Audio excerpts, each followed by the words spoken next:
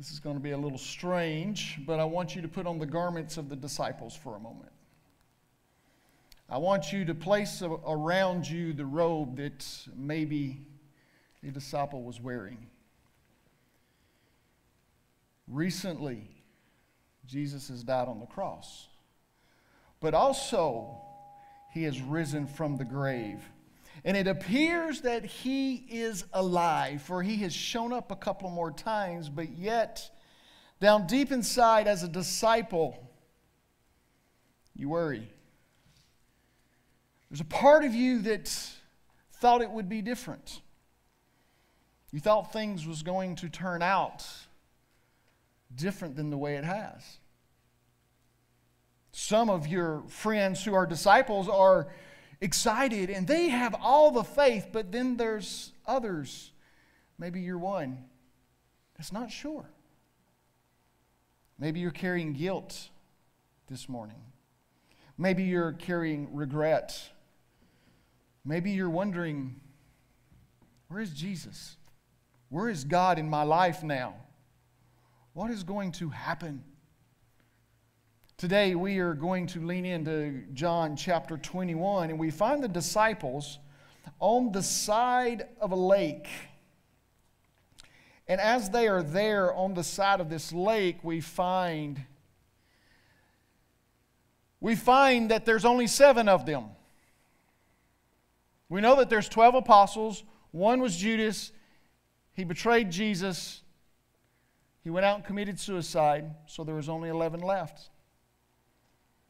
But yet, here in this scene, we know that there are 7, and only 7. There's not any extra people around. There's no one in the background watching or listening. There's only 7 disciples in John chapter 21. Jesus has risen from the grave. He told them in Matthew, we read, Jesus said, "Go tell my disciples to meet me in Galilee at the mountain that they will know about." And I'm sure they probably have already done that, or they're about to do that, because they are in the Galilean area. They're near the sea where Jesus did His ministry. But yet, as you have the garment of the disciples on, do you feel what they felt? Do you have questions? Do you worry? Is your life overwhelming? Are there things happening that you cannot find a solution for? The disciples felt that. So here they are, and we're going to begin reading in John chapter 21, verse 1. And it says, after these things, meaning Jesus has appeared to them in Jerusalem in chapter 20 a couple of times. After these things, Jesus revealed Himself again to the disciples at the Sea of Tiberias, and He revealed Himself in this way. Now I want to stop just for a moment, and I want to point something out that's very interesting about this verse.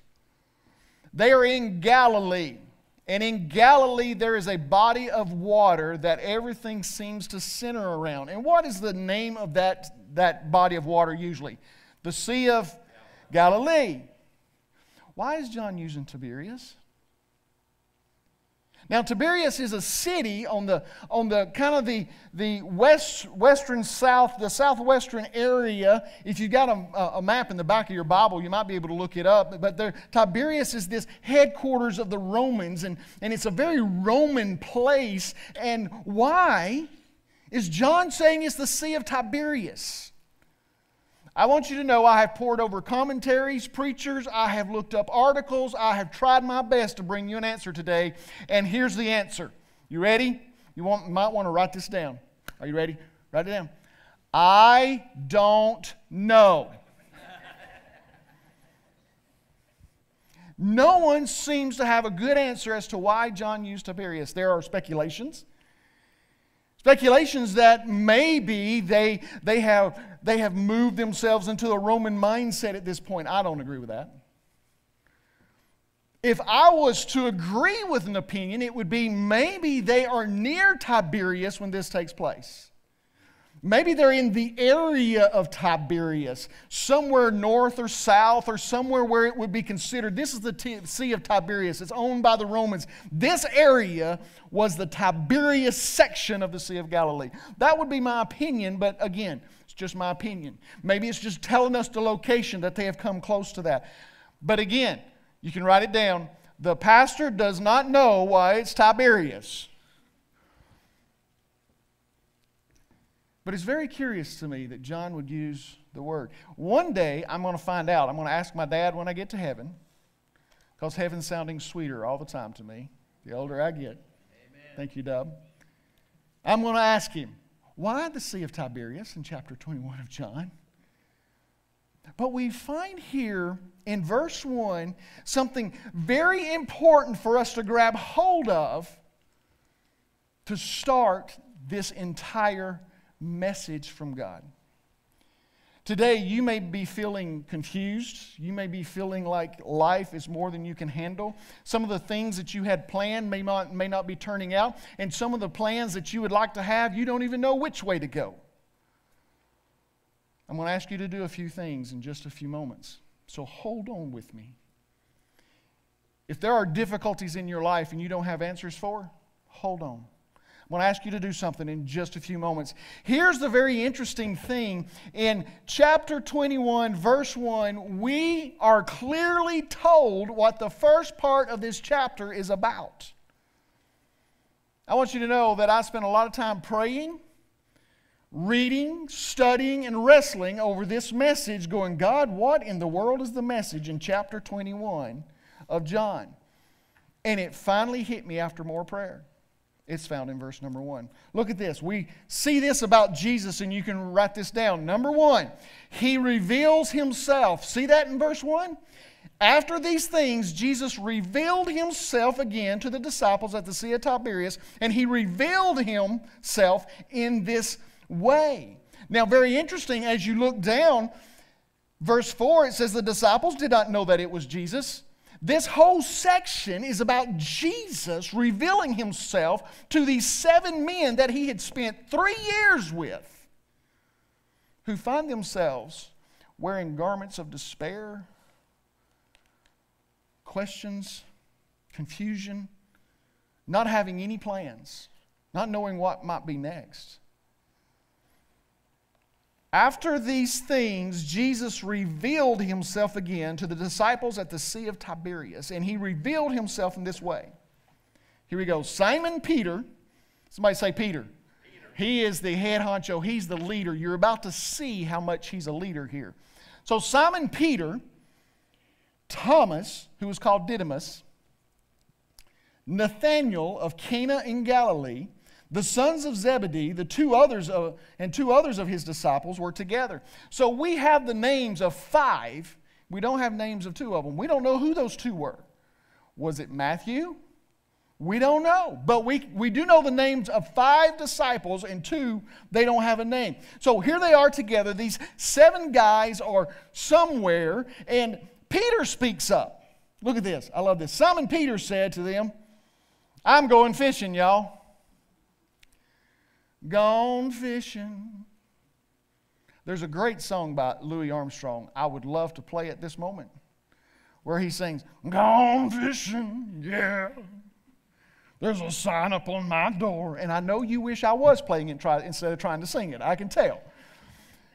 But Peter's going, I cannot sit here just like Peter, right? Peter's not a guy who could just sit on the front porch in a rocking chair and be content. Peter's a guy that's like, I need to be doing something. So he says, I'm going fishing. He doesn't even ask them, does he? He doesn't say, you want to come with me? What you guys want to do? He just says, I'm going fishing. Anybody here like to fish? See, I like to fish. My problem is the catching. I always have an issue catching. Oh, look at there. There's a fishing rod right over here to my right. Michael Cheeseman brought it today just for the sermon, apparently. Thank you, Michael. He's gone fishing. You are listening to the sermon, right? You're not fishing while I'm... Oh, okay, just checking. But Simon Peter says to them, I'm going fishing. And they said to Peter, well, we're coming with you. We're not staying here. They went out and got into the boat, and that night They caught nothing. It was typical that they would fish at night and catch fish so that in the morning they could take their fish to the market and make money, so the fish would be sold fresh the next day to people who needed fish. And they were accustomed to fishing at night because they were fishermen. As Buddy read earlier in the book of Luke, they were out fishing whenever Jesus came by and said, "Follow me." They were fishermen. They knew about fishing. They knew about the Sea of Galilee or the Sea of Tiberias. They understood the smell of fish. But they had not had to fish in 3 years. And here they are. They're fishing. And they catch nothing. Verse 4, but when the day was now breaking, let me interpret that in Dahlonega. When it was morning, y'all. When the day was breaking, when it was morning, Jesus stood on the beach. Yet the disciples did not know that it was Jesus. 7 men who had spent 3 years with this man did not know that it was Jesus standing on the beach. So Jesus said to them, this is a very interesting word to me. The first word here, and I hope you can see it in your translation, is the word children. It's the same word. If you were to look at pediatrics and you looked at the Greek word, you'd understand where we get the word pediatrics from. It comes from the Greek word used here in this original text, meaning children. Pediatrics. He says, children, you do not have any fish to eat, do you? Now here's Jesus standing on the beach. They're out in a boat. They've been fishing all night. They've caught absolutely nothing. And this guy from the shore says, y'all don't have any fish, do you? Now I don't know about you, but I want you to just think for a moment. If you are a deer hunter and you have gone out to hunt deer all year long and it's the last day of hunting season and it's about time for you to go home and somebody comes by and says, you ain't got any deer, have you? Man, I just saw Chris Hunt drop his head but that would be that's the worst of the worst right there. Here are these fishermen who they fish. And they have nothing to show for it. All night long. All 7 of them in a boat. Nothing to show for it.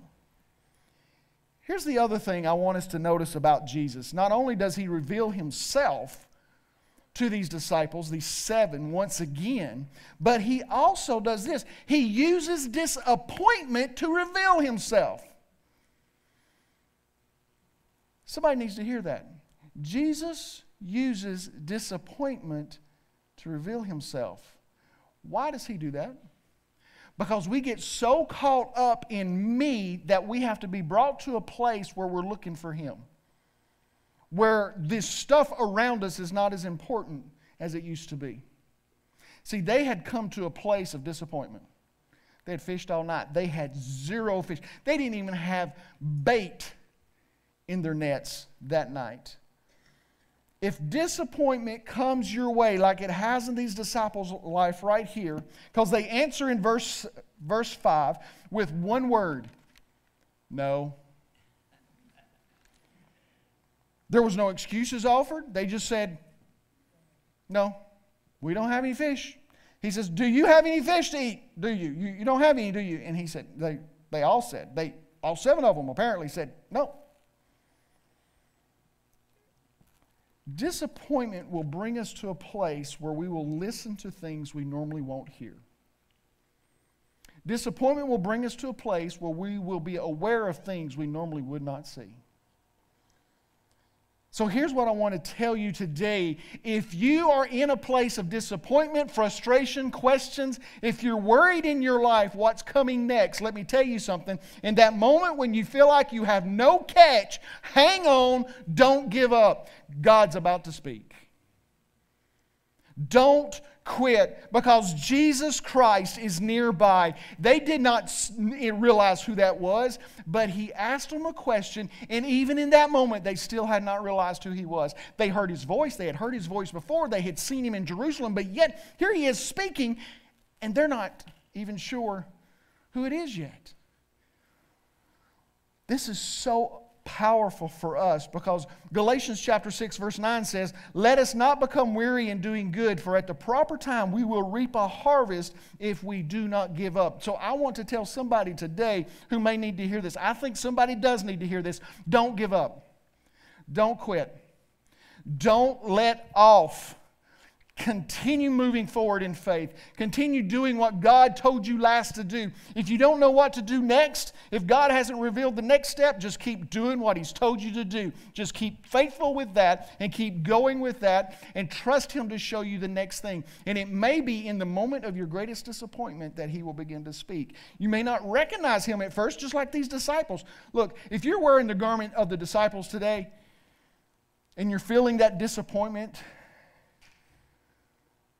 you're not alone. They felt it.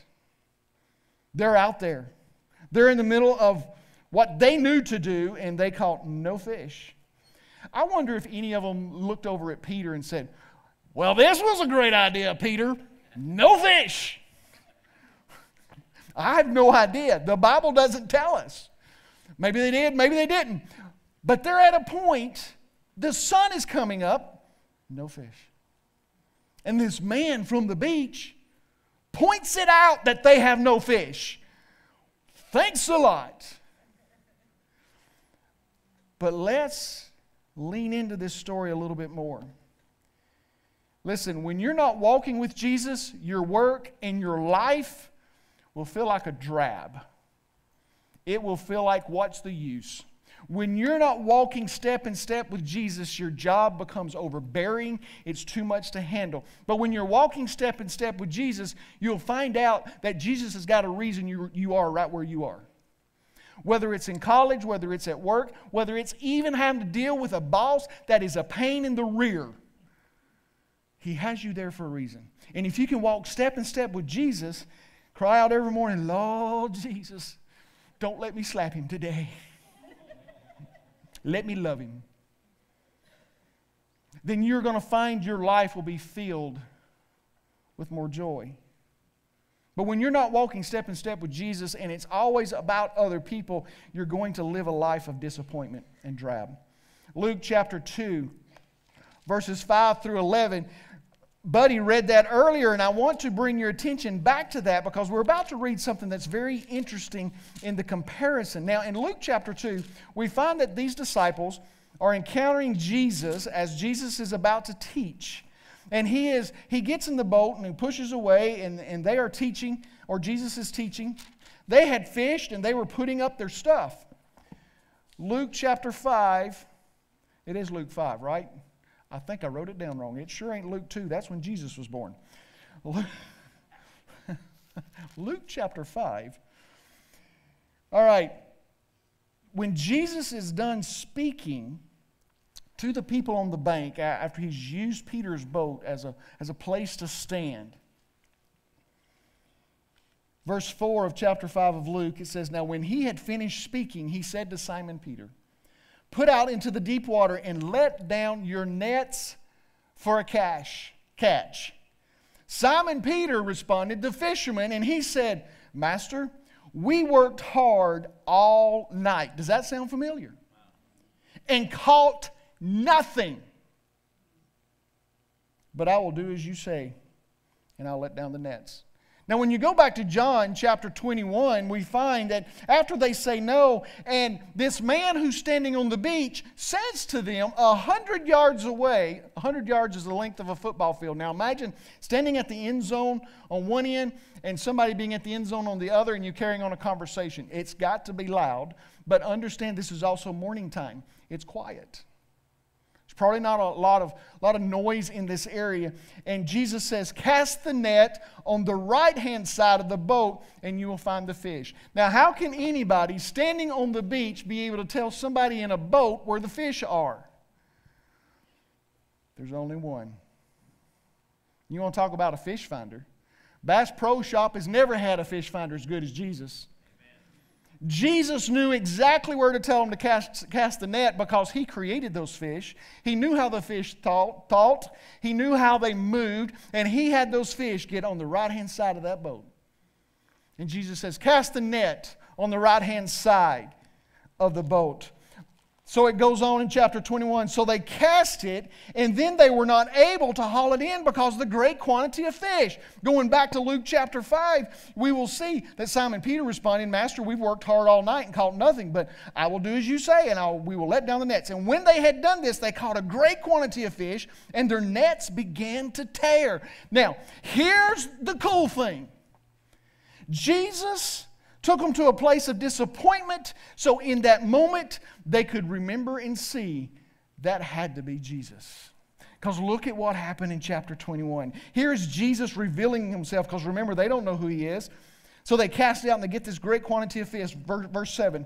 Therefore, that disciple who Jesus loved, which we all know is who? John. He likes to bring this out. He likes to let you know that he's faster than Peter, and he's loved more than Peter. Therefore, that disciple who Jesus loved said to Peter, it's the Lord. He's done this before. That's Jesus. And Peter, we read here, he says, so when Peter heard that, he didn't realize it. He had John tell him, and when John told him, listen, maybe you need somebody to tell you that Jesus is working in your life. So let me be John in your life today. Jesus is doing something. Jesus is doing something. Be on the lookout. Doesn't matter where you are physically, mentally, emotionally, financially. It does not matter where you are. Jesus is doing something in your life. Let me be a John in your life. There's Jesus. He's working. Peter gets excited. So when Simon Peter heard that it was the Lord, he put on his outer garment, for he had taken it off to do his work. He was dressed for fishing. He was relaxing. And there's a very curious word in the New American Standard. Maybe you got something different, but it doesn't say that he jumped in the water. It doesn't say that he dove into the water. The New American uses the word, he threw himself into the water. You know what that means? That guy did not come over to the edge of the boat and just start, okay, I'm coming, Jesus. Oh no. He grabbed his garment, put that on, and he was just out of that thing. He probably tripped going over the side, just threw himself in the water. He's going, it's Jesus, it's Jesus, it's Jesus. Everybody else stayed in the boat because they had to deal with the fish. Verse 8, but the other disciples came in the little boat. This is not a big boat. Now remember what happened before. There were two boats and those things were beginning to sink. There were so many fish. They're trying to bring in a haul of fish. And so here is Jesus. He's on the shore. Peter recognizes it. John recognizes him. Oh my goodness, this is getting good. But the other disciples came in the little boat, for they were not far from the land, about 200 cubits away or 100 yards, dragging the net full of fish. Dragging the net full of fish. All night long they had been fishing and had nothing. But in one moment, Jesus does something and reveals himself. Wow. That's the third thing. There's a third thing that I want us to grab hold of here in just a second. He reveals his will. He revealed himself. He used disappointment to do it, and he revealed his will. Remember, we just read, Jesus said, cast your net on the right side of the boat. Do you know how far it was to success? The width of the boat. How far away was obedience? The width of the boat. How far away was a blessing like they'd never thought of? The width of the boat. If they had said, nope, not going to do it. We're the fishermen, you're not. God, I'm doing it my way, not your way. They never would have had a net full of fish. They never would have recognized that as Jesus, because that would have been rebellion. But yet, the width of the boat, they took that net, threw it on the right side, had all these fish. They're bringing them to the shore. He revealed his will in verse 6, and he does it in verse 10. Let's start in 9. So when they got out on the land, they saw a charcoal fire already made and fish placed on it and bread. Now, where did Jesus get that fish? Where did he get the bread? And I have another question. Where did he get the fire? I mean, did he have it in his pocket? Did he go fishing that night and catch a fish? Or did he just say, get over there on the fire? I don't know. But there is Jesus on the shore, and don't miss this fact. It's not just a fire. How many men I got in the room? Oh, okay, How many of you just love to cook, like grill out or get a fire going? Come on, go with me. Yeah. Now, to get a fire with charcoal, it doesn't happen like that, does it? It takes time. And the best fire to cook on is the one with charcoals. You have to let that thing burn, and you got to feed it with fuel until that thing gets to where it's got some charcoals to cook. And then it's got to cook. How in the world could they not smell the fish cooking on the shore? But it says they get there and they realize he's got charcoal fish and bread. Now, can I just give you the Sunday school answer? Because I don't know. Again, I don't know where he got all of it, but he is Jesus. So we're going to give him that card. So these disciples, they get out on verse 9. They see a charcoal fire already made and fish placed on it and bread. And Jesus said to them, bring some of the fish which you have now caught. Bring some of the fish that you have now caught. Now, these disciples, these 7 men could have said, no, those look good. Let's just eat those. But no, they responded. Jesus gave them a step, the next wheel that they needed to follow. What has God told you to do? And you're not taking the step. What has God said to you and you have given excuses and you've delayed responding? I'm here to tell you today, do not delay. When Jesus tells you to do something, respond. This is really cool. By the way, I'm about to show something to you. All right. This is so cool. Jesus says, bring some of the fish which you have now caught. Now remember, they're trying to get this net of fish to the shore. It's 6 other guys in a small boat, right? And it said that they were struggling to get it in. So, look at verse 11. So Simon Peter went up and hauled the net to land full of large fish. 153 large fish. And altogether there were so many, but yet the net was not torn. Remember, earlier the net was tearing. This net's not tearing. It's got 153 fish. Now, I know somebody's on their phone right now, so just go ahead and pull up your calculator. I want to hear from you how much these fish weighed. It says that they're large fish, right? Come on, somebody's doing it. I see it. All right, large fish, so let's just guess these fish may be 3-4 pounds. That's conservative, right? For a large fish, 3 pounds. What do you think, Richard? 3 to 5. Let's say 3. Let's go on the conservative side. So let's go 3 times how many fish? 153. Somebody tell me what 3 times 153 is. For what? 459 pounds? You're telling me that Peter went out there by himself, grabbed a net that weighed 459 pounds and drug it on land by himself? Dude, Peter was yoked. I'm talking, that dude had some muscle. You want to be somebody? You be like Peter if you want to be strong. But he's not even that strong. And he's strong, I'm telling you. But he can't do that. 459 pounds. You can't tell me that Peter was this little rinky-dink guy wearing a robe and he was just this little... No, that dude was like Richard Bailey back there. Ugh. If I had a net full of 153 fish I needed to pull in, I guarantee you I'm not even going to try. I'm calling Richard. Richard and Buddy, would you go get the fish and get it on shore? But look at Peter here. Peter goes and gets it. The disciples had tried. They had done the best they could to get it as close as they possibly could. But here comes Peter to finish the job the rest of the way. If you'll simply listen to what Jesus says and obey Him, then He's got blessings for you you've never thought possible. You may have questions. You may be disappointed. You may be wondering, what do I do next? But if you'll just trust and you'll do whatever He tells you, you're going to find great blessings. Verse 12, Jesus said to them, come and have breakfast. Here's what I love about this. He reveals His love. He reveals His love. In verse 9, when they get there, there's already a charcoal fire, fish, and bread already ready. Appetizer time for breakfast. Then we see in verse 10, he says, bring some more fish. I'm here. I want you and me to sit down. And then in verse 12, he says, come and have breakfast. Ladies and gentlemen, that's love. He not only stretched out His hands and died on a cross for us, He loves us in the life that we're living right now. He wants to commune with you. Jesus is saying, come and have breakfast with me. How many of us skip breakfast?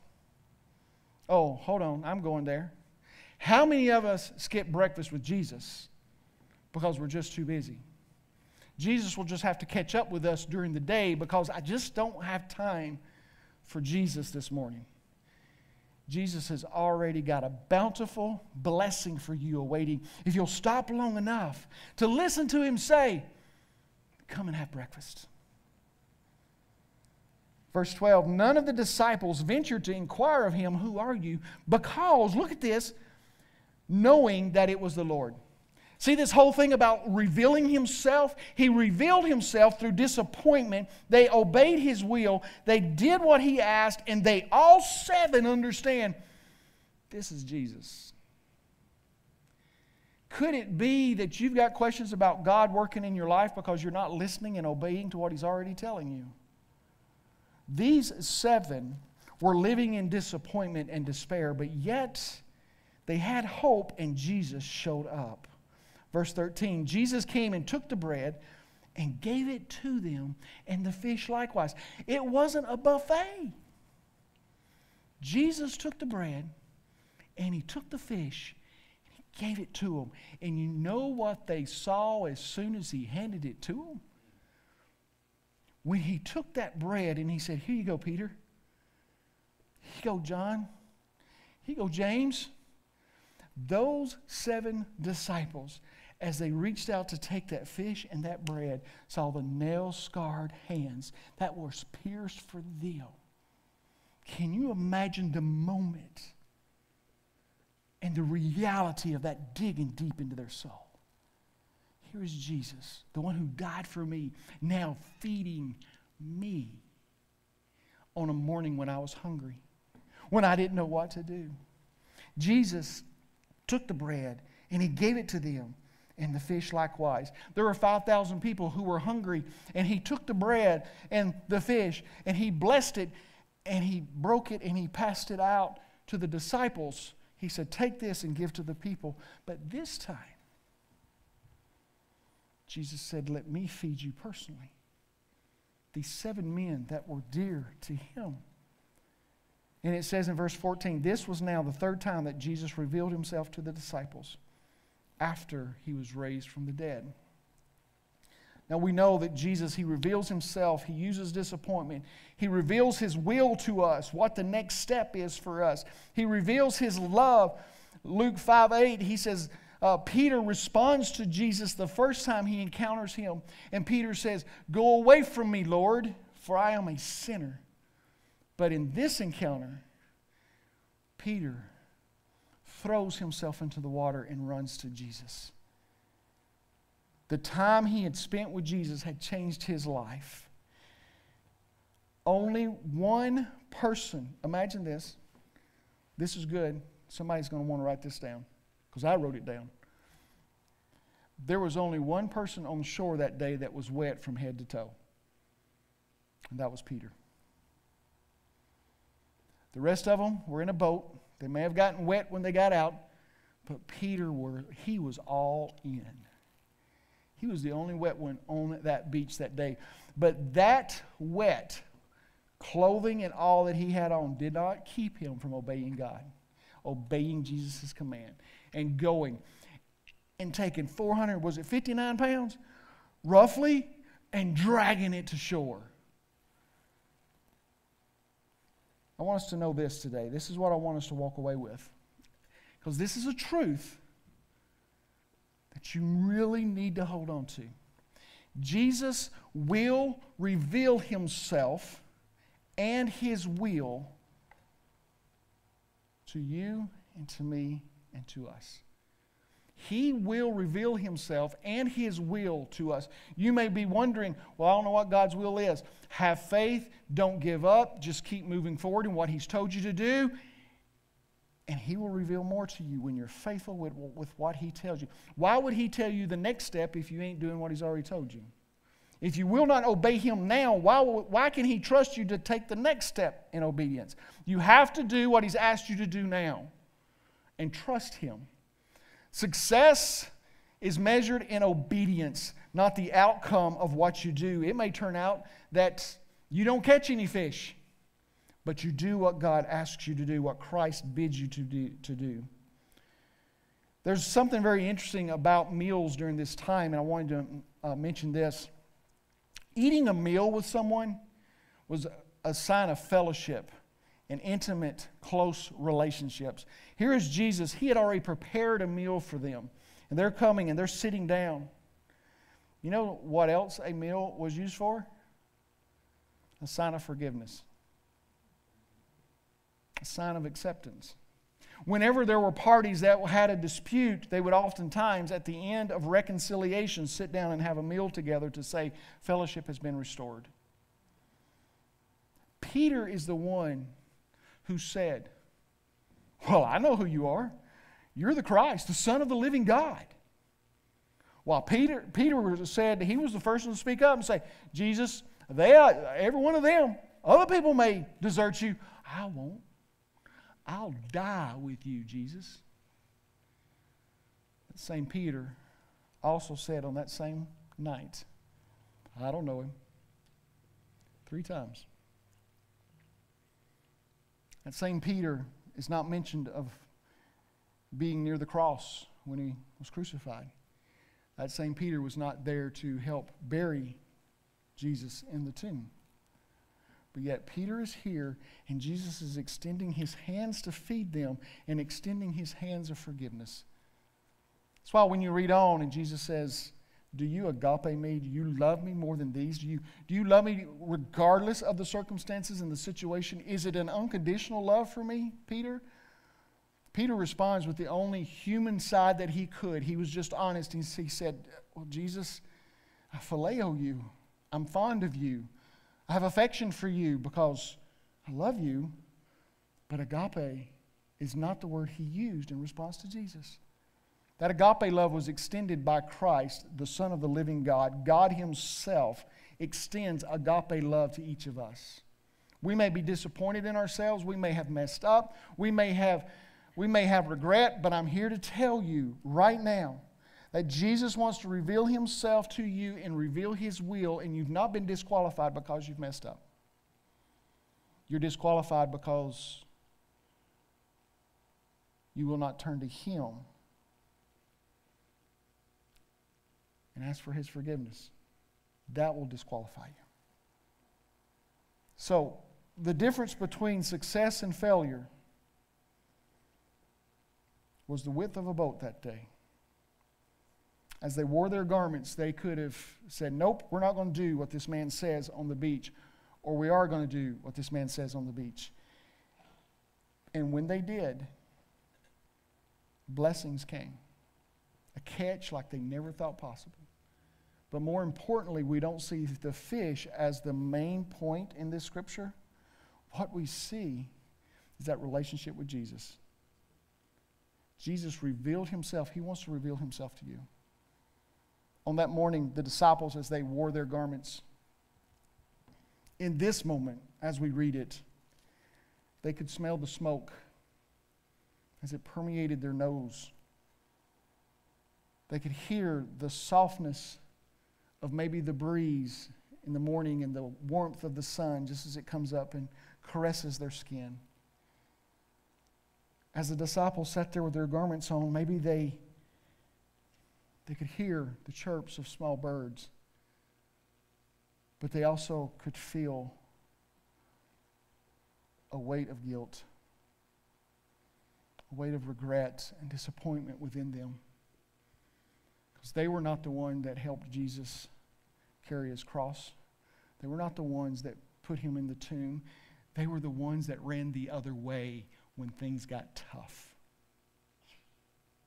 And Yet Jesus was here, fixing them breakfast. Here they were, with an idea of what this Messiah would look like and what it would mean for their future, but yet all that they had dreamed of was shattered. And there sat Jesus, loving them, feeding them, forgiving them.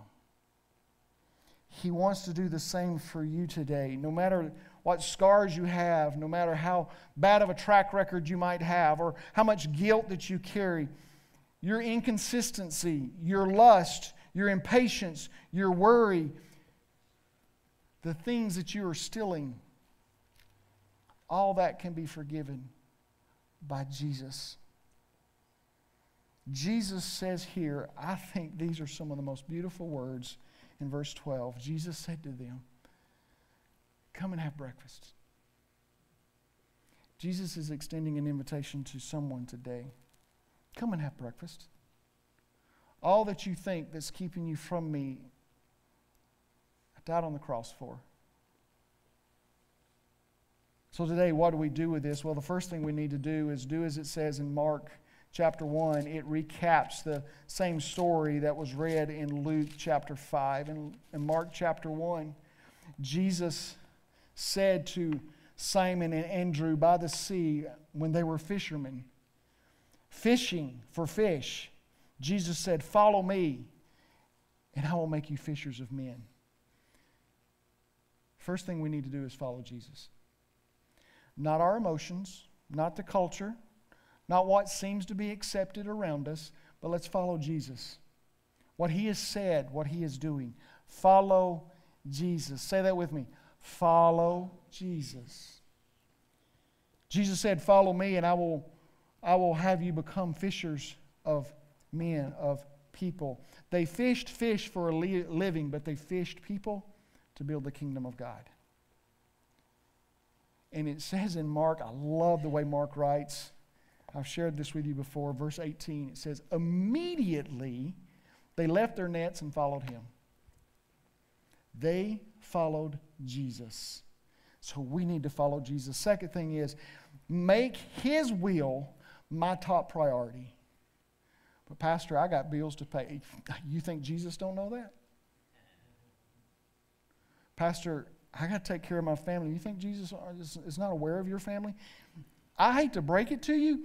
Jesus loves your spouse more than you've ever loved your spouse. Jesus loves your children more than you will ever love your kids, your grandkids, your great-grandkids, your great-great-grandkids. Jesus will love them more than you ever will. Make His will your top priority. Let Him take care of the things that you cannot take care of. The third thing is this. If you make His will your top priority, you know what the response to that is? Obey.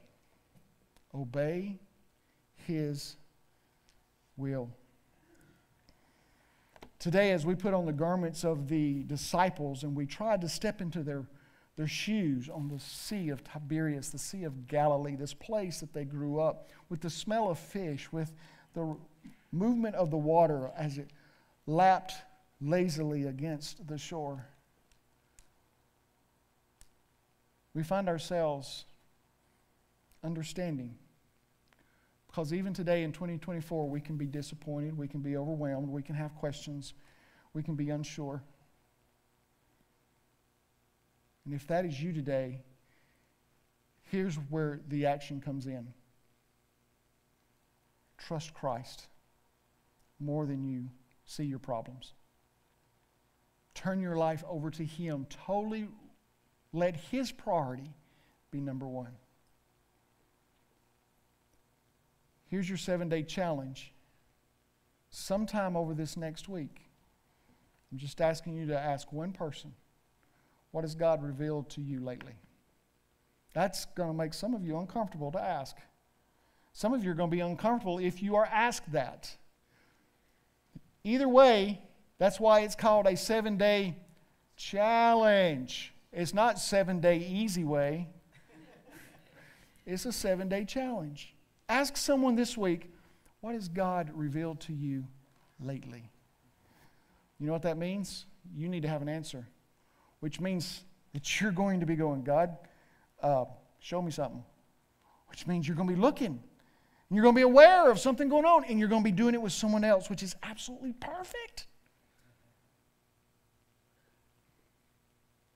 Today we come from many generations, from many walks of life, from many stages, with lots of different things going on. Some of us, life is not too bad right now. Others, not so good. And everything in between. But I can tell you this. Jesus loves you and He wants to show you. He wants to show you what His will is, but He's not going to beat you over the head and treat you like a puppet. He's simply going to say, I'm here and I love you. And if you will listen to my will and take the next step of obedience of what I've asked you to do, then I'm going to bless you and I'm going to show you more stuff about me. You want to know more about Jesus? Obey Him. Follow Him. Seek after Him. Make His will a priority in your life.